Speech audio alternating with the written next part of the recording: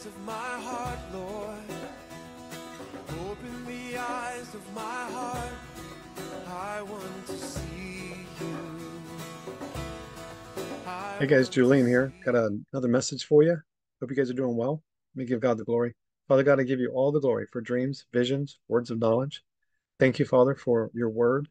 Thank you, Father, for messages. Thank you for these messages, Lord. Thank you for guiding us, leading us. Holy Spirit, take this message to those that need to see it, Lord. Thank you. And Lord, I cut out every flickering tongue with a double-edged sword against the brethren, and we cut off the head of the serpent. We kick them back to the pit where they belong, to the abyss. In the precious name of Jesus Christ, we ask. Amen. Guys, how are you guys doing? I got a hot message off the press here, from the Heavenly Distribution Center. um, I was given this on 129, which is yesterday morning. And so the Lord said, get it out there and speak to the young and youthful. Amen. Speak to the young and youthful. And he's the outlook is most of you looking pretty good, I think. And there's some good news here. So please stay with me and hear the whole message. So I'm going to start off with the message that was given to me, and then I'm going to talk in a little bit and more in depth. My son, this is beginning for the place of worship. You are seeing prophetically the young and youthful believers, those in the family of God, and this is the future of oneself and the church. You will have parental and grandparental influence. You will be under God's protection and wild as a boar. This is coming and will happen in the future for those not intimate and not in fellowship in the chambers of their heart. You will be carefree and casual, but it will take leadership with those not intimate. This message is concerning the place of worship in the chambers of your hearts. The influence is growing and becoming stronger. The heart is the mirror of God's word, and it reveals the truth, the true heart. There is a momentary opportunity coming. Believers, those in the family of God, those who speak the same language, are living by faith, but there is a desire to make this known to you. They are going to be looking for a rest in a storm. My son, relate this to the heart of the believer.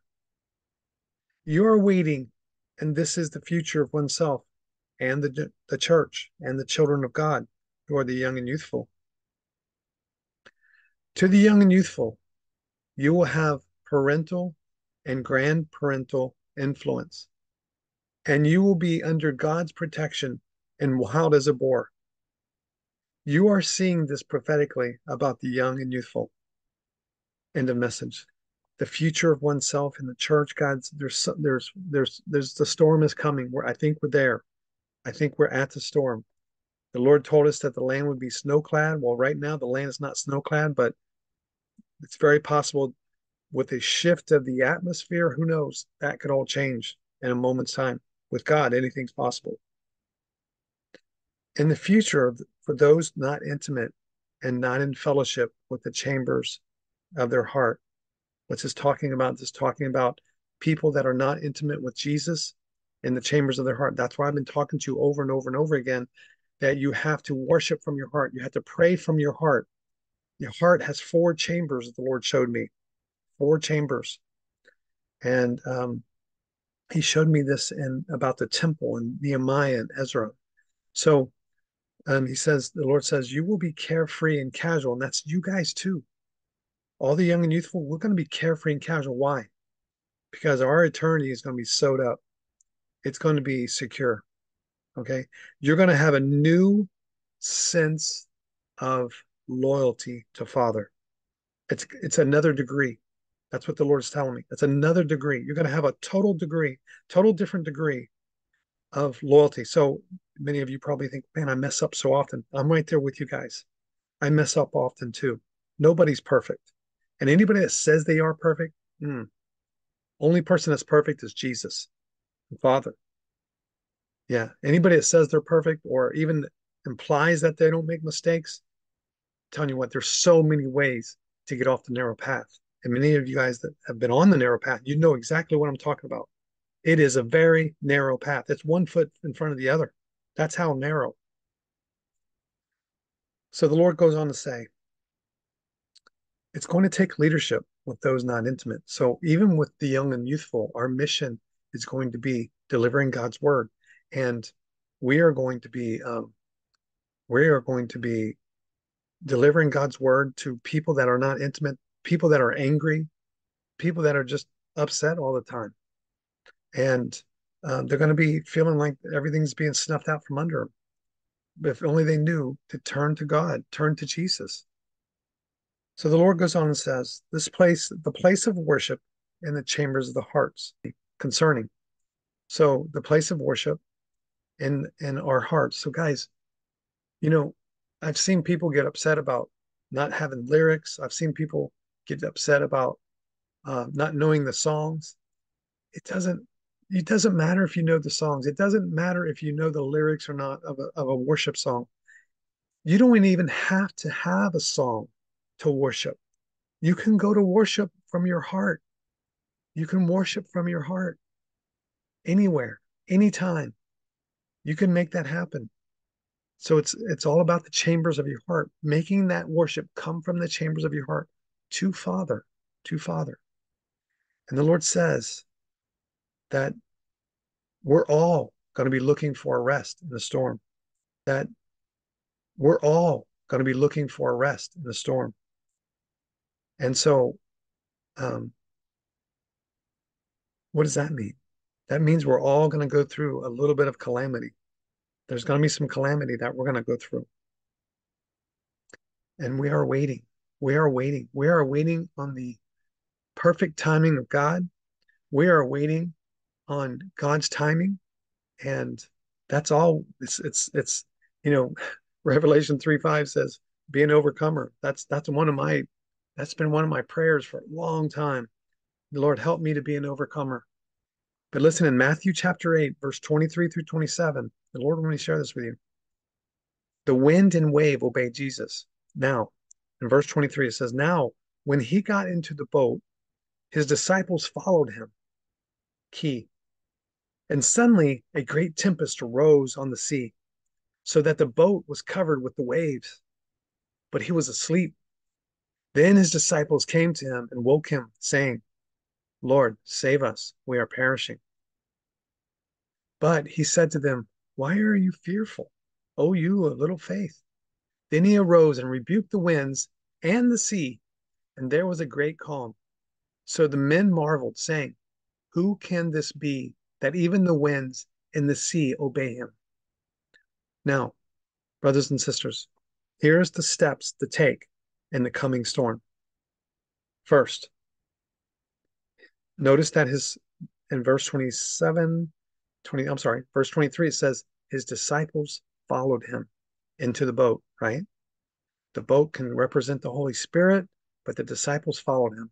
We are Jesus' disciples because we have made a decision to follow Christ. When you said, I do, you were automatically enrolled in the Chronicles of Heaven as being a disciple. What does it mean to be a disciple, brothers and sisters? You know this. You guys should know it very well if you're watching my channel. In Luke chapter 9:23, taking up your cross is a daily practice. Read God's word, 10 chapters a day. Don't miss it, because when you miss it, you're not armored up. If you're saying that thing where you're saying a prayer and you're saying, Lord, I'm putting on the armor, a breastplate, I'm putting on the helmet of salvation. Okay, that's great. But the Lord has told me this is really armoring up, reading 10 chapters a day or reading God's word daily, washing in his word. You're washing in the word. Pray to Father from your heart daily. Daily can be an all day thing. Worship Father God from your heart daily. It can be a song. It can be playing an instrument. It could be kneeling down on your knees, paying homage, which I recommend you do every day. Holy communion with Father and Jesus is daily, if not 3 times a day. Do it before you eat. That's a great time to commune with Jesus, to talk to Jesus, and little infractions and things that you have caused an issue with you, they just kind of melt away. Because, and you know why? Because the burden of Jesus is light. And then lastly, fasting weekly. Stay with me, stay with me. But one other thing the Lord wants me to point out right here, I'm hearing the Holy Spirit speak to me right now, is that this takes time. This takes time to do all this. I hear the Holy Spirit telling me right now, this takes time. Brothers and sisters, listen. If God is your God, if Jesus is your God, he wants your time.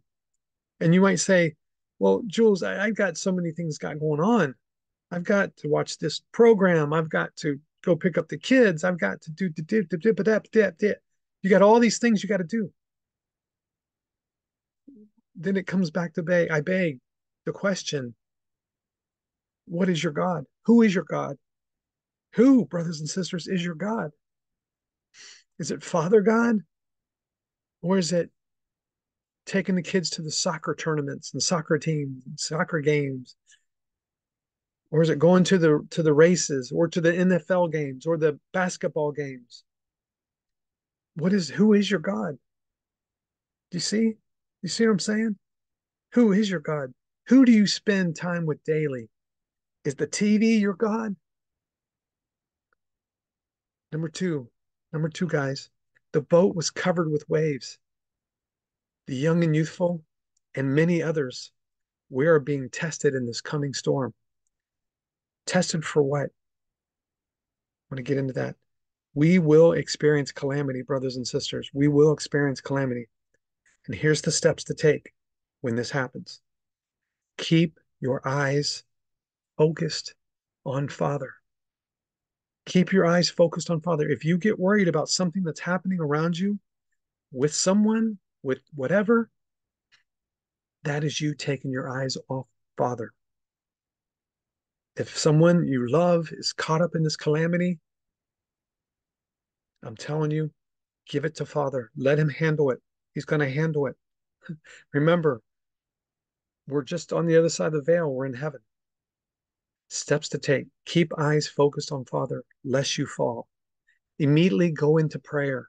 When calamity happens, get with your brothers and sisters near you if you have any. If not, go into prayer. Go into prayer.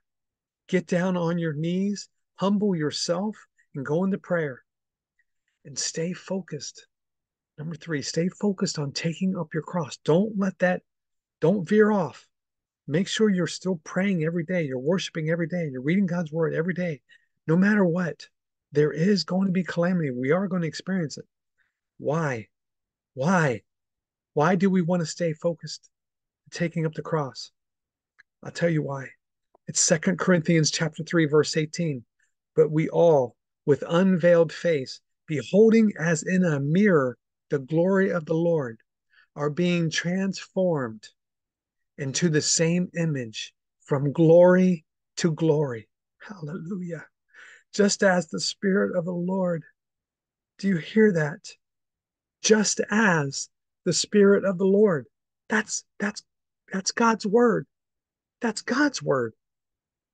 It's not Jules's word. Guys, this is God's word. Let it be unto you by your faith. Do you see? That's what Jesus says. Let it be unto you by your faith. And number three, his disciples came to him and woke him, saying, Lord, save us. We are perishing.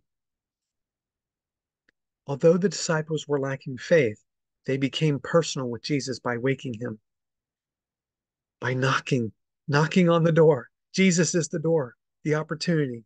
Knock on the door. Knock on the door. One of the best ways to become personal with Jesus is to do Holy Communion with him daily. In the morning, when you have that private time before daybreak, it's wonderful. It's wonderful. Pour your heart out. I always start off with Father. Thank you for sending your Son. For God sent his only begotten Son, that whosoever believeth in him will not perish, but have everlasting life. John 3:16. Come on, brothers and sisters. Can I get an amen? Put it in the comments. Amen. Come on. Stay by his side by taking up the cross. Again, there it is. Luke 9:23. Guys, I love you very much. I want to see you on the other side when this veil is lifted. I want to see you on the other side. That's why In Second Corinthians chapter 3, verse 18 says, with an unveiled face. We're going to have an unveiled face. We're going to be shiny and bright. We're going to be shiny. We are going to be the chosen. We are going to be the young and youthful. We are going to be the bright ones, as Enoch said. I love you guys very much. God bless you. Stay focused. Now is the time. Dig in, push in. Don't let the world stop you from achieving this. Praise God. Hallelujah. Love you guys. Julian out.